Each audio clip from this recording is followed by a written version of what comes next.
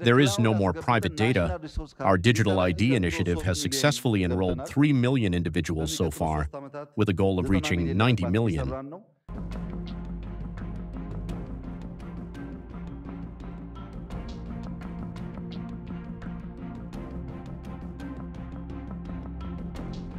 Under the undemocratic and ethnocratic rule of Abiy Ahmed's regime, where ethnicity and identity politics are at the core of everything, the surrender of sensitive personal data is extremely worrisome.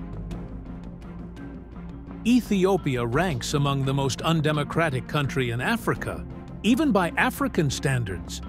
With technology in play, targeting, tracking, and monitoring individuals or specific ethnic or religion in real time becomes much easier.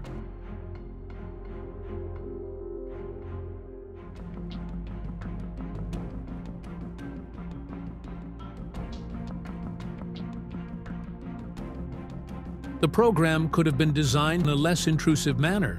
There is no guarantee of data security or legal safeguards for its storage and use. This lack of legal protection grants Abiy and the ruling Oromo Prosperity Party government unchecked control over the collected information. Without accountability, the government has the power to decide how this data is stored, used, or accessed. Unlike passwords, biometric data cannot be changed once compromised, and there is widespread mistrust in the government's ability to protect it. In 2006, with American assistance, TPLF established the Information Network Security Agency, notorious for invasive spying on Ethiopians throughout the world. Under an ethnic quota system, Abiy Ahmed was hired to the agency from Oromo Democratic Party.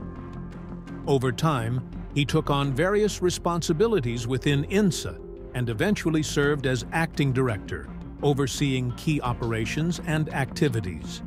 Here was how Abiy reflected about his time in agency with New Yorker journalist John Lee Anderson.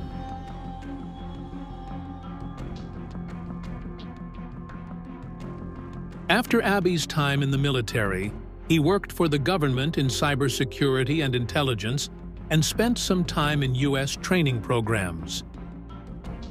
In the Iraq War, I fought with them.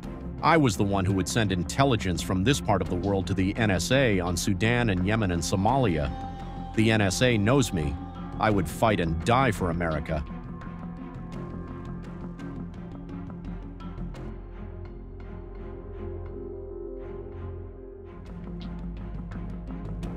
Ethiopia's Information Network Security Agency has made headlines for its invasive spying on diaspora Ethiopians, including U.S. citizens.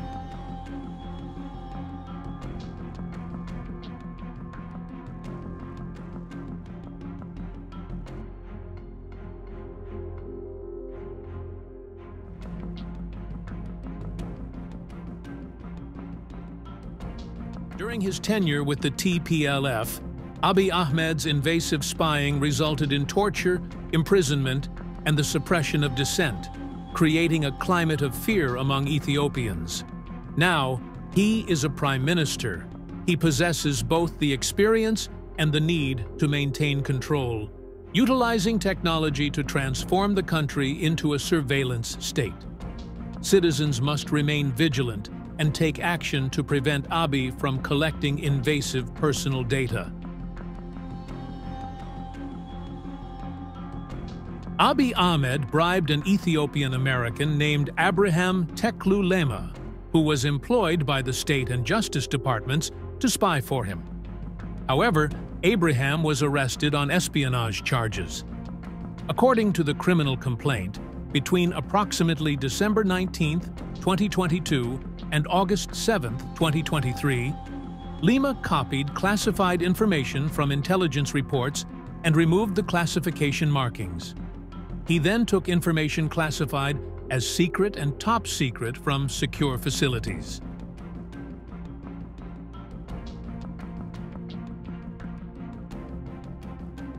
Abiy Ahmed is leading an increasingly oligarchic and ethnocratic government, where his ethnic group, the Oromos, controls all aspects of the nation. A system like this is bound to fail in the 21st century, leading him to resort to extreme measures to extend his reign for as long as he can.